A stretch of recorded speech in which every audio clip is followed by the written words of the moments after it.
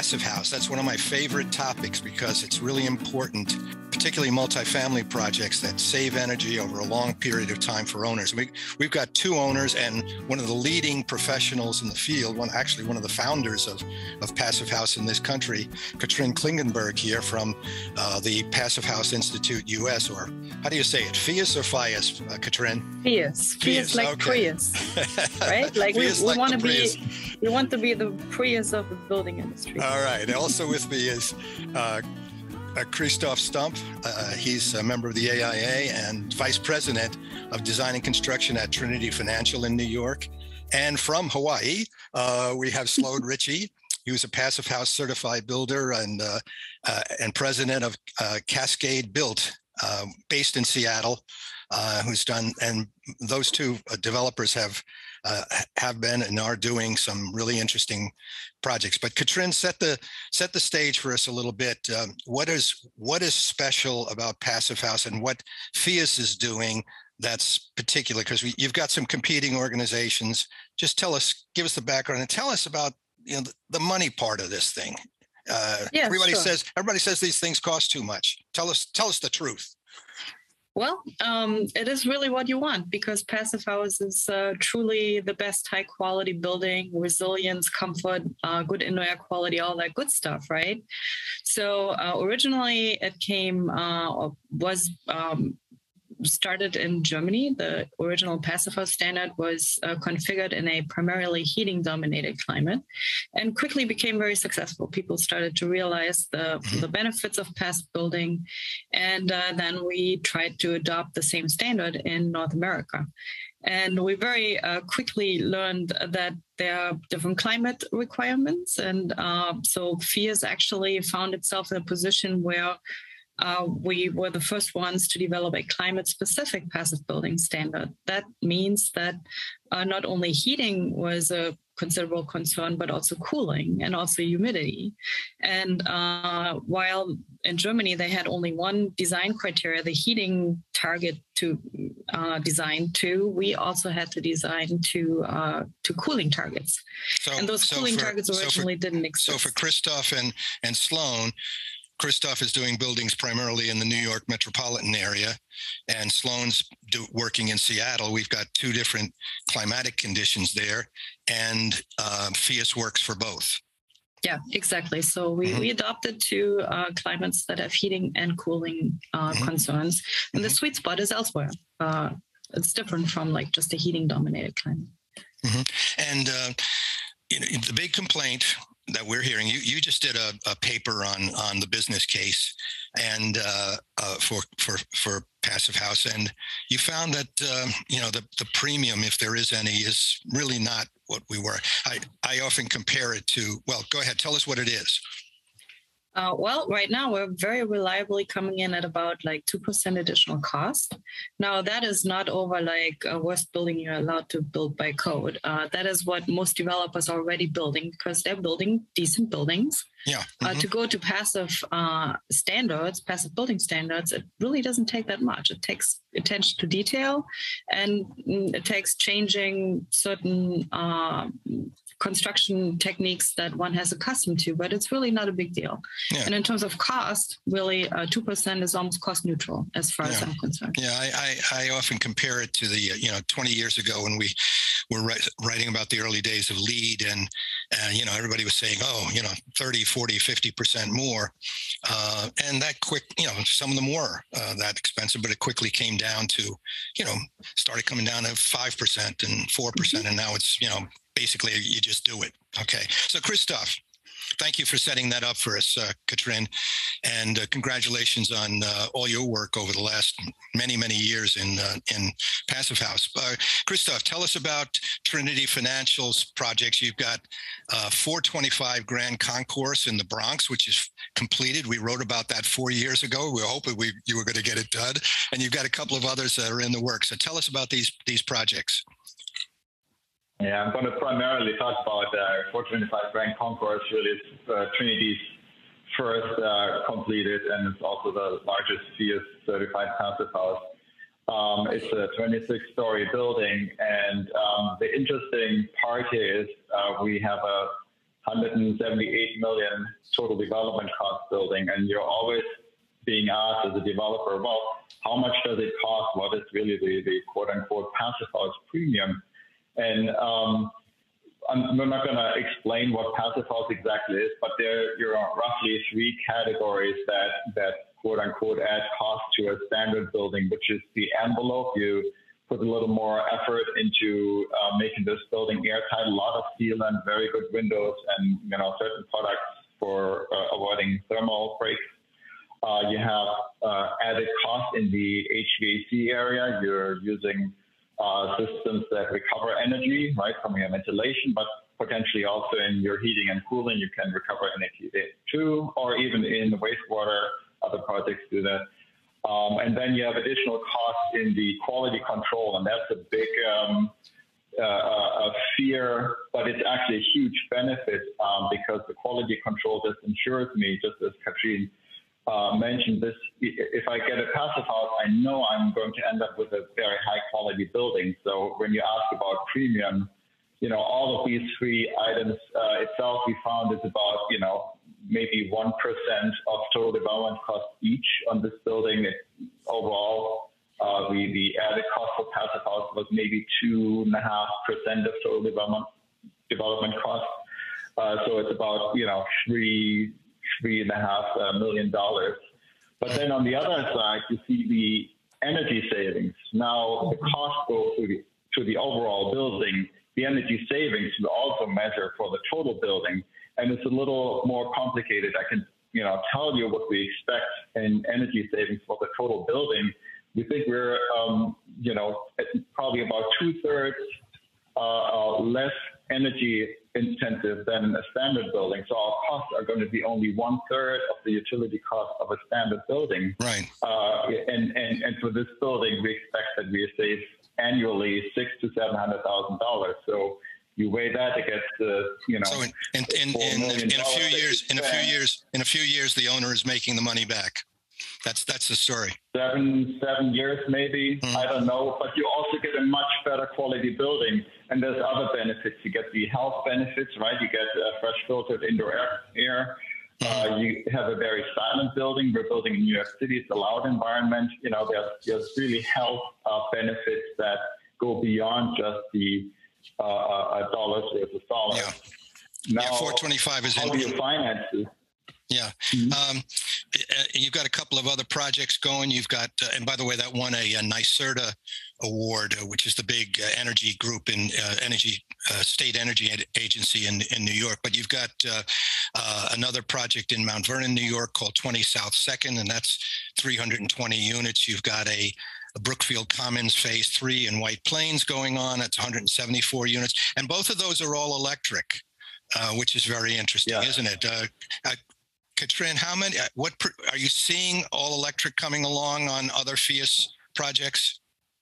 Yeah, we're actually, we're updating our standards every 3 years, and our latest edition for phius 0 certification is actually requiring electrification. And for those that are still allowed to use gas, that we require them to come up with a plan over time to be able to electrify.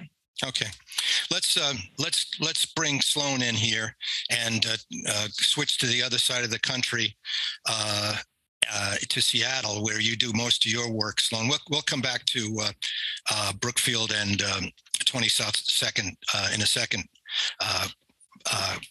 Christoph. But tell us about Solis on Capitol Hill in Seattle, and your other two projects that are in the works. 24th and Union and Pax Futura. Sloan? Sure, you bet. So Pax Futura was our first apartment that was phius certified. Solis was the next one in line. And then currently in construction, we have the 24th and Union project. And we've sort of been scaling up. The Pax Futura is a 35-unit building with some commercial space. It's a 4-story wood construction. And that was a good place for us to sort of test out some of the things we've been learning over the years and scale it up to an apartment scale. And it worked very nicely. And so we've applied it to several other projects since. Solus is 45 units with a level of commercial and a parking garage below that. And that one, we actually sold that building a number of years ago. So it's operating and doing great over there in Capitol Hill. Very cool, cool mural on the front of that building. That's the Amaterasu by Finn DAC out of Finland, I guess. Very, very cool design there. And then you've got 24th and Union in Seattle Central District, and now you're over 100 units. Yeah, so that's 107 units, and that's in the Central District. It's a very walkable, great little neighborhood. And we're doing our build to the Passive House standard with keeping our costs pretty minimal. And you know, we're hitting what Katrin is seeing in the sort of 2% cost range. Let me ask both of you and Katrin, though, on that question. You know, 2%. Okay, you know, for Christoph's $178 million project in New York, 3% is, you know, like millions of dollars. For you, it's a little bit less, Sloan. But you know, is that a turnoff to developers? Just, you know, you can't even be 2%. It's got to be 0. I think it probably is a turnoff to some developers who would want to remove any and all costs, no matter what. You know, there's sort of a broad range of developers with a broad range of goals and aspirations, and some people like to build buildings as cheaply as possible to sell them quickly, and they probably are going to be the last ones to get on board. But other developers may have more of a vision of the future and can see this as a competitive advantage and simply just a quality way to build buildings. You know, in the Seattle market, we've got, you know, quite a bit of moisture. You know, it just kind of rains all the time, and building to the Passive House standard means I've got an airtight and watertight building, which is pretty nice way to sleep at night, knowing that my building is airtight and watertight. And that's just you know, you're future proofing your building. Yeah, good point. And speaking of utilities, like Christoph was talking about, you know, I just read this morning that Texas is going to see a 70% increase in utility costs this year due to volatile energy markets. Hawaii just booked a 30% utility cost increase this year. And as energy is going to become volatile, I'd much rather be at the low end of the scale, not needing to worry about huge energy price increases. So these are like sort of future-proofing things that may not be true today, but are becoming true in markets across the U.S. And Christoph, your Brookfield Commons Phase 3 in White Plains, that's partly public housing, right? You got public housing and affordable in there. Yeah. So is that with the Public Housing Agency in White Plains? Is you doing that? Yes, correct. So they're the kind of client. They're the kind of client who wants a building that's going to last 50 years, right? We do. We hold on to our buildings, and you know, it's more and more. You brought up utility rates, but there's also legislation that pushes you into direction of utility conservation.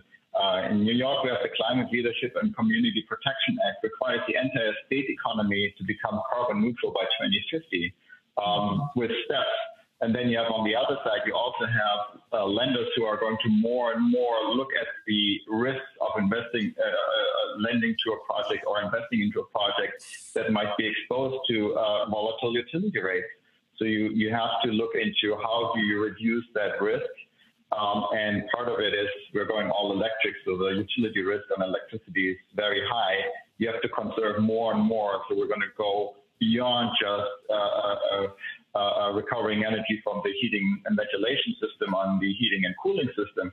We're going to look at recovering energy from the waste heat. We're going to have to produce energy on site, really reduce the loads that we have in the buildings and reduce the load on the grid and reduce utility rates that way.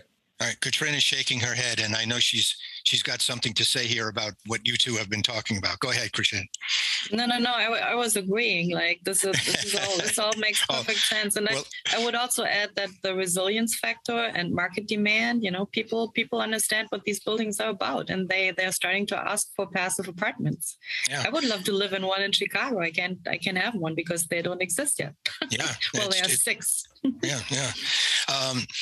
and you've got state programs coming along, Katrin, with the Massachusetts Clean Energy Center Passive Housing Design Challenge and the NYSERDA Buildings of Excellence competition. That's the one that Trinity won for the 425 Grand Concourse. Are more and more states going to be getting into this? Some of them are awarding. So that's really kind of like encouraging a trend that we're seeing right now. Massachusetts and New York State really have pioneered the kind of like incentive playbook.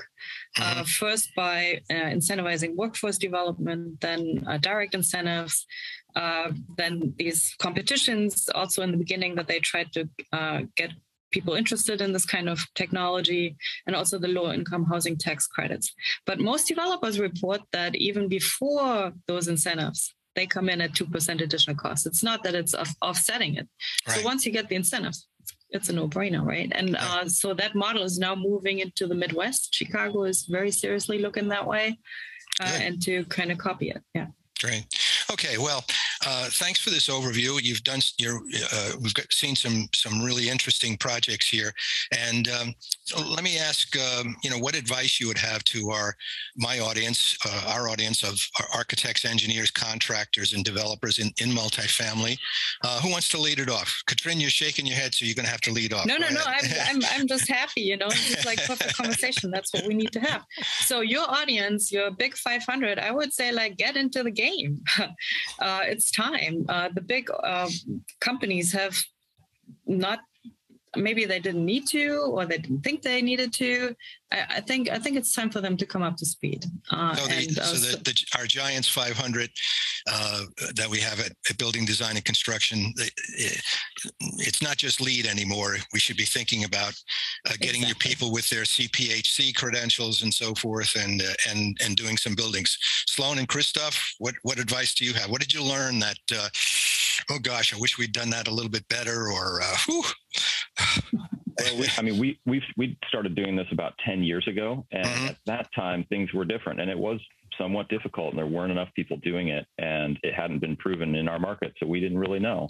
But we've sort of been up that steep learning curve, and it's not that difficult, and architects and engineers and consultants can figure it out, as well as subcontractors, and so it's actually not that difficult to execute on. And the interesting thing is, like, this is where if you skate to where the puck is going to be, not where it is, this is where things are headed. And if you want to future-proof your investments, your buildings, this is definitely the place to be. We've seen capital asking for this now, which is really interesting. Large capital sources, institutional capital saying, we want to be in multifamily passive house buildings. Great. What do you got? Christoph. So I think this is the place to be. Christoph, I'll let you wrap it up. Well, I can just second that what Sloan is reporting. We need to really reduce risk in our assets for the future. The biggest risk is climate and operating costs, utility rates. And passive house catches both of these and then has the additional benefit of health. So it can't get any better. The added cost right now, maybe added cost, I don't even think it's really added cost, and I think it's going to completely peter out in 2 or 3 years. There's no difference between a standard building and what we're promoting here, because that's going to be the standard building for any investment-savvy developer. Great.